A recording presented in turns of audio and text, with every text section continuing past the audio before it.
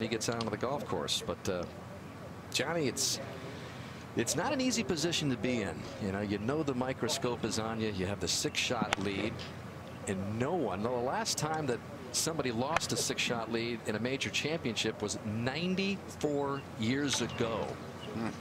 And so there's all sorts of history that we're going to be throwing at you as Martin Kaymer continues on his quest.